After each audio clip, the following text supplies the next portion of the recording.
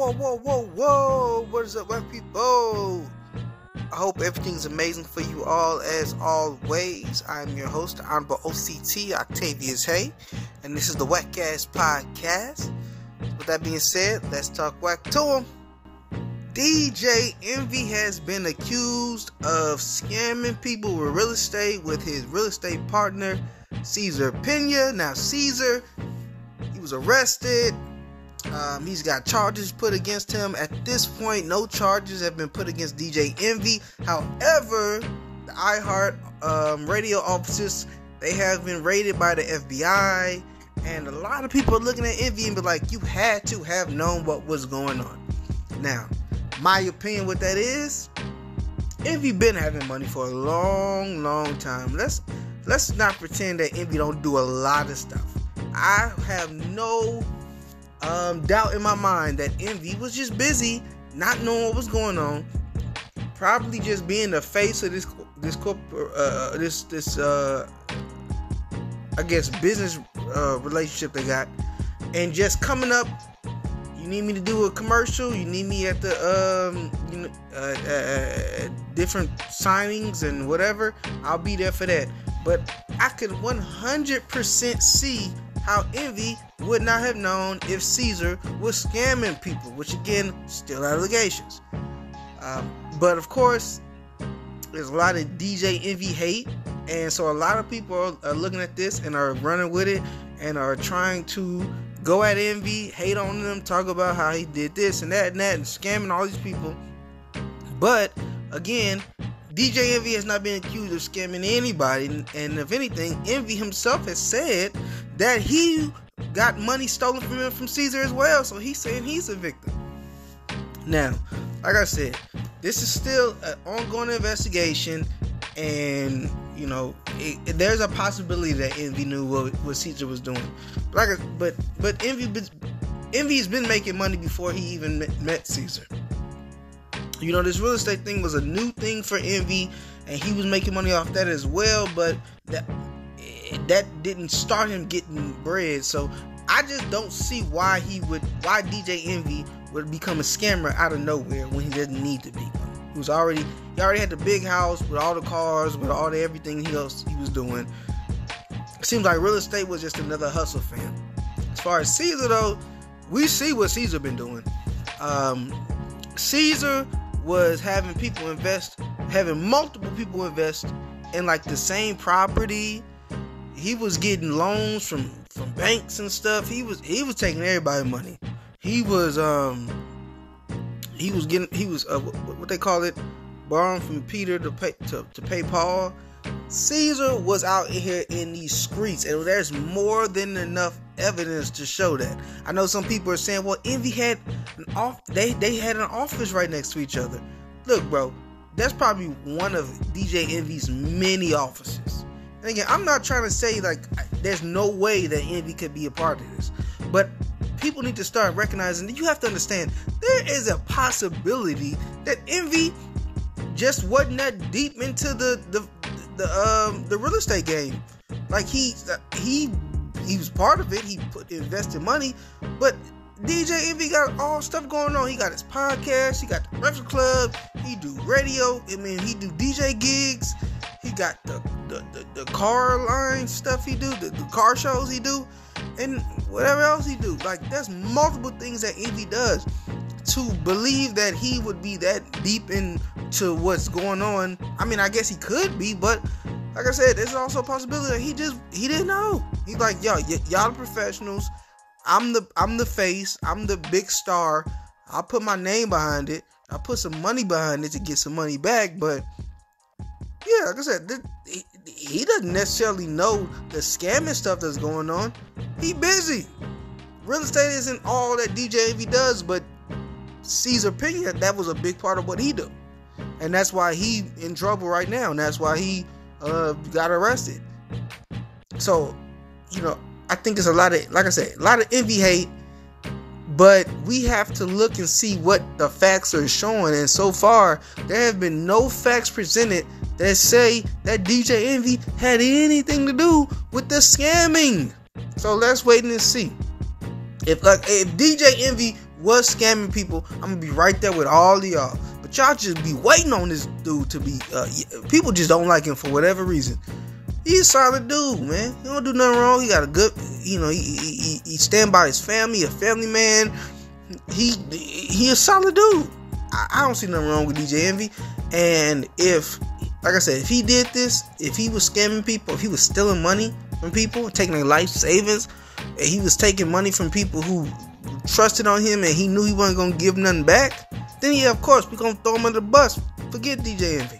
But until that is proven, all I know is what they are showing is, or what being accused is, that Cesar Pina, his business partner, who, it's not like they work hand in hand all the time together. There's a lot of evidence, showing them together that looks bad on Envy, but we all know that, he's the face. He's the face, that the celebrity name that you put on attached to stuff to make it sell. That don't necessarily mean that he was on the day-to-day operations. Until you show me that.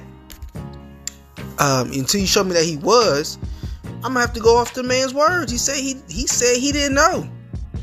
Like I said, Envy said he got money stolen from him. So that's my mindset on it. I ain't tripping off Envy right now.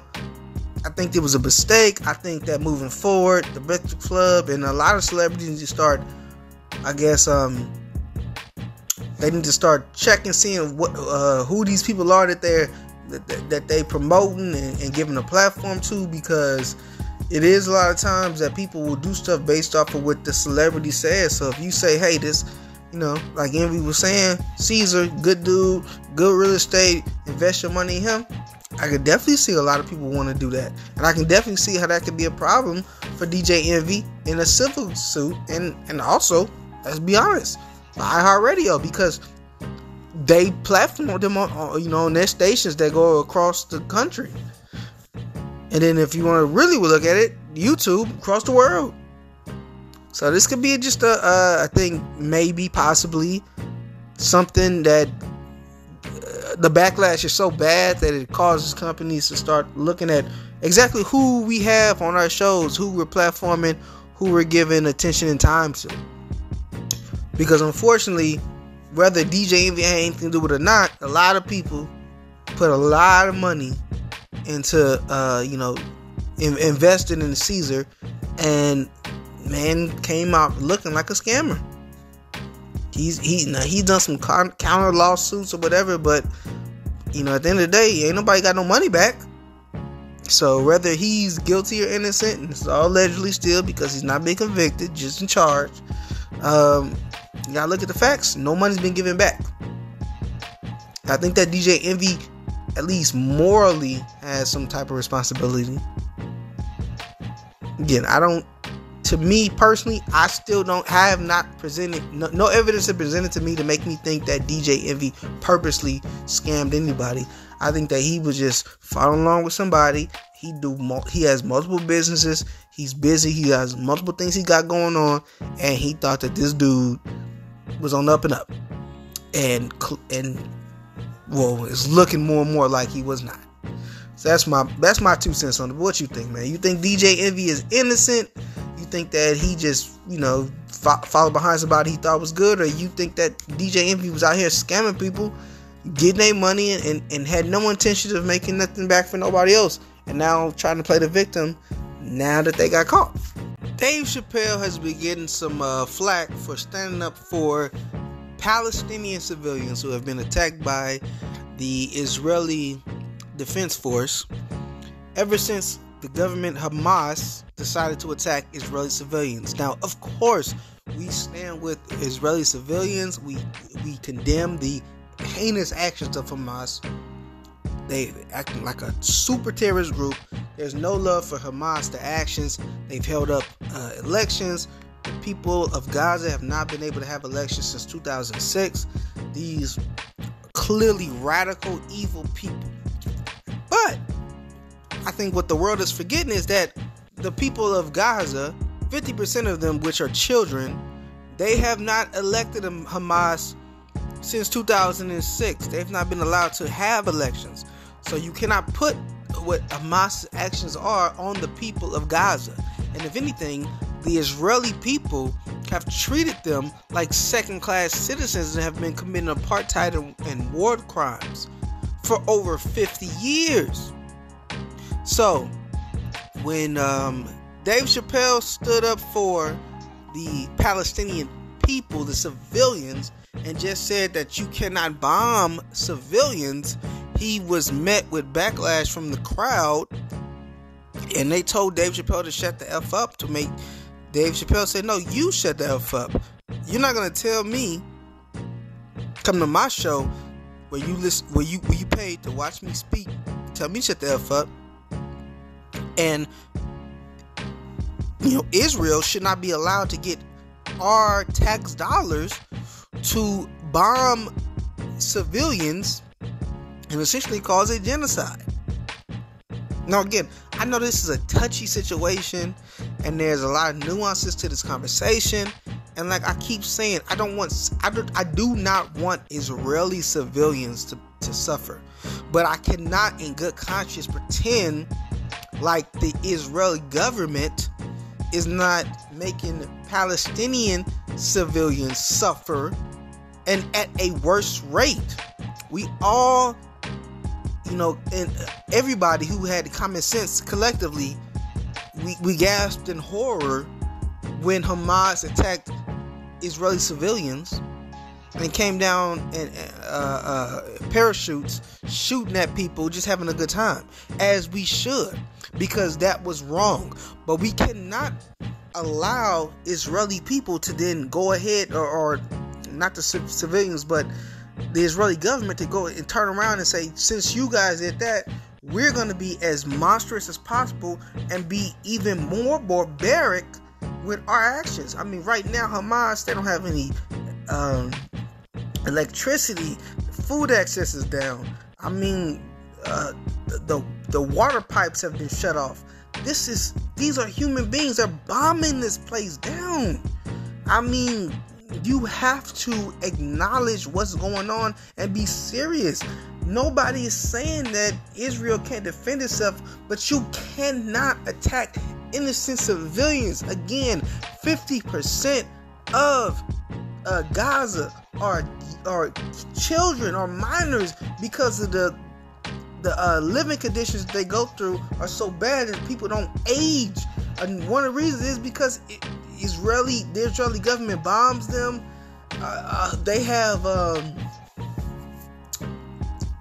what you call them, Israeli terrorists or whatever it is, coming in, trying to kill them, take over their homeland. I mean, it is bad out there for those people. So that's one of the things you have to actually acknowledge and recognize. But anybody who says anything, whether it's Dave Chappelle, whether it's people in the corporate media, or whoever, if you say anything that's not 100% pro-Israel, just killing these civilians, then you're called anti-Semitic, and that's just not true.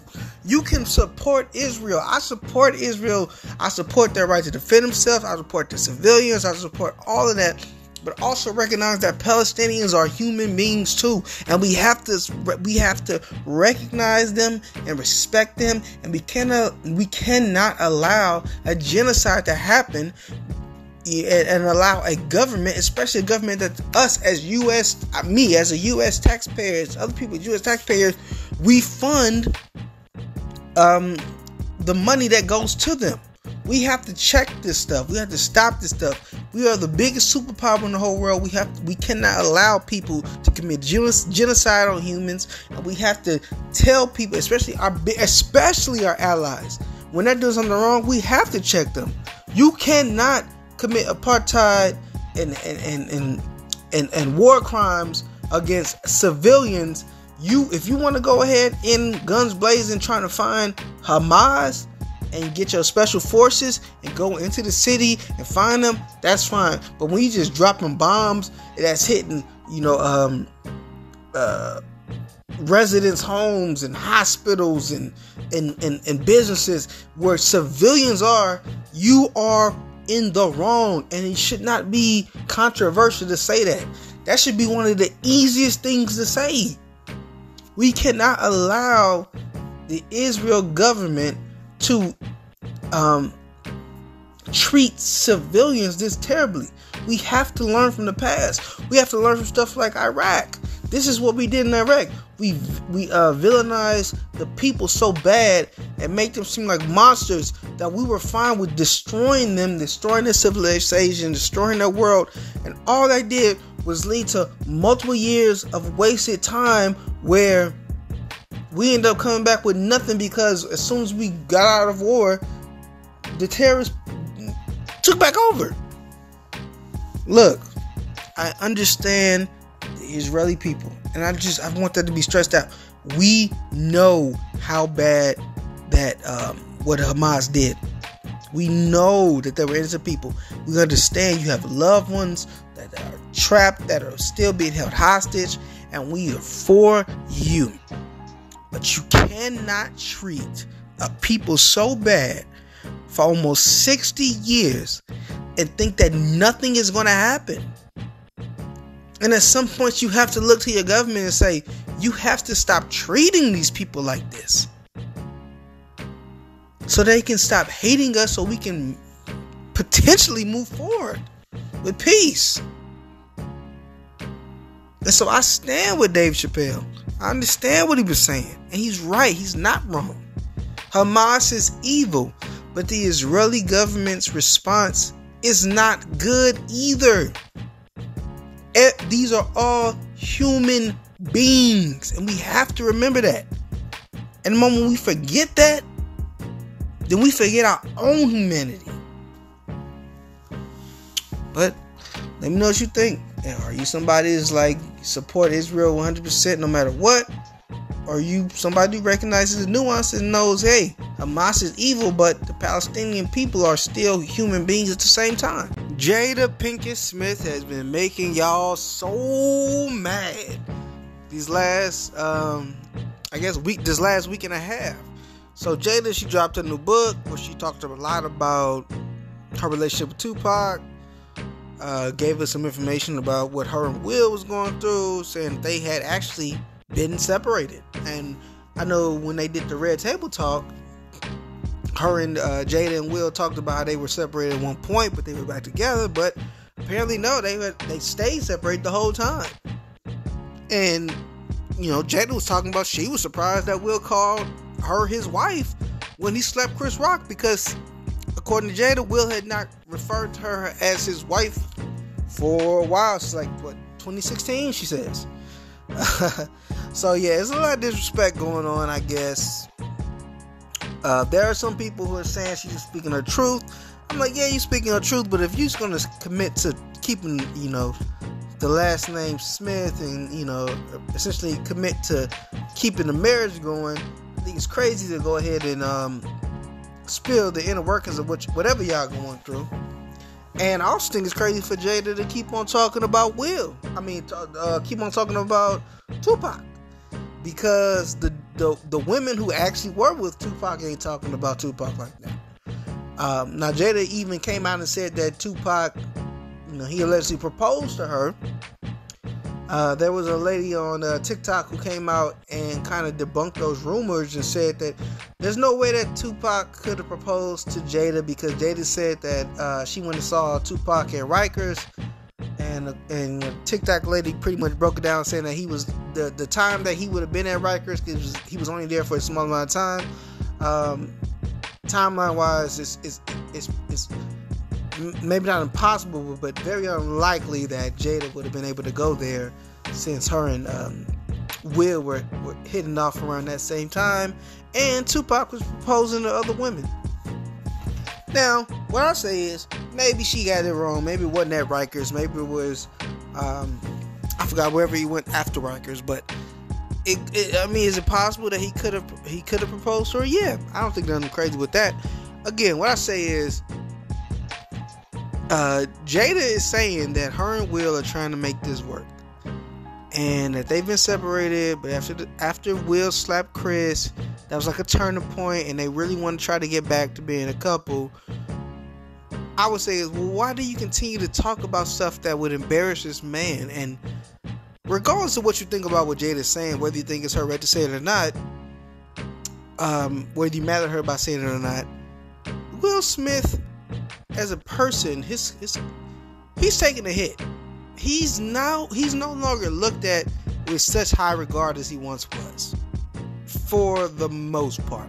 Again, you can say that Jada had every right to say what she want to say. That's fine, but men are looking at Will like, wow, you wildin', bro. And Will Smith used to be like one of like the dudes that men would look at like, that's that guy. Somebody to aspire to be. Will had mad respect. That has gone for the most part. And so whatever you think about what Jada's saying, there's been an impact on Will Smith's credibility as a man. He looks like a chump. And when she talked about Tupac and how great Tupac was and how they were soulmates, and even though they didn't have no sexual chemistry, and talks about Chris Rock wanted to ask her out and how she Will Smith ain't done this and Will Smith ain't done that, and she ain't been turned on by him. All this stuff she openly talks about all the time. That does leave some type of an impact when you as a grown man are waking up every day and championing a woman who continuously says how terrible you are.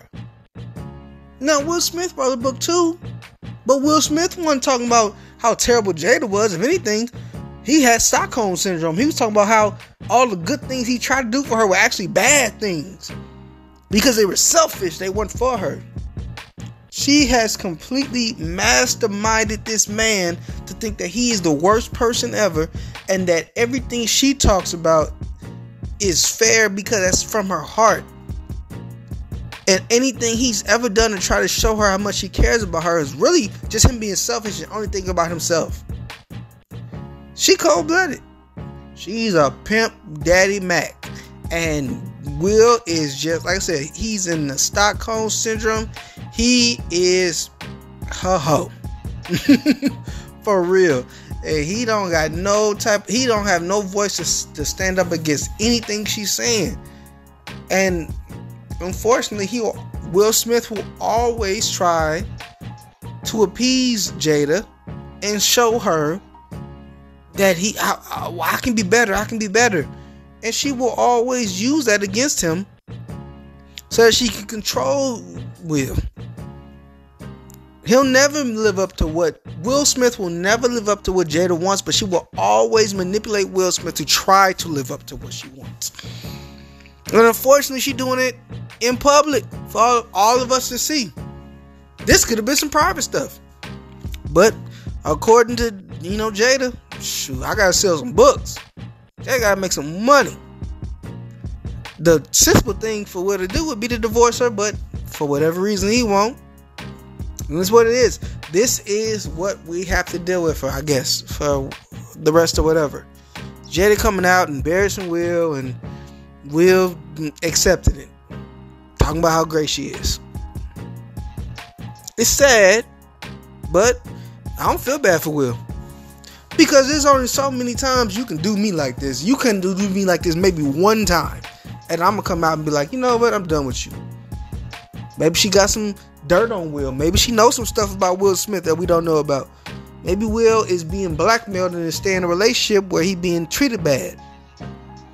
But also maybe he just trying to win her over. Which, if you ask me, that's more likely. That's what it seems like. It seems like Will's just trying to win Jada over. And he thinks that if he plays the nice guy long enough, that eventually Jada will appreciate him. Again, that's how I'm reading the situation. Based off the information that they are openly giving to us. But I don't know. But yeah, let me know what y'all think. Do y'all think that Will is just allowing this to go on because he's hoping that he can win Jada back? Do y'all think that Will don't care no more and he don't want to get divorced for more reasons? Do y'all think that Jada's holding some information that keeps them from getting divorced because she don't want to lose access to that Will Smith name? I mean, let me know what's up. Well, that's the show for the week. Thank you so much for tuning in and taking in this whack wisdom. I hope that you tune in next week to get a little bit more from me. Of course, if you haven't already, please make sure to like, comment, subscribe, hit the notification bell if you listen on YouTube. And if you listen on Apple Podcasts, Google Podcasts, or Spotify, please make sure to like, review, comment, everything you got to do to support us on those platforms. With that being said, this is the WACCast podcast, and I am whacking off. It's the WACCast podcast, yeah. Talk whack to me, talk whack to me, yeah. Talk whack to me, talk whack it's to me. It's the WACCast podcast, yeah. Talk whack to me, talk whack to me, yeah. Talk whack to me, talk whack to me.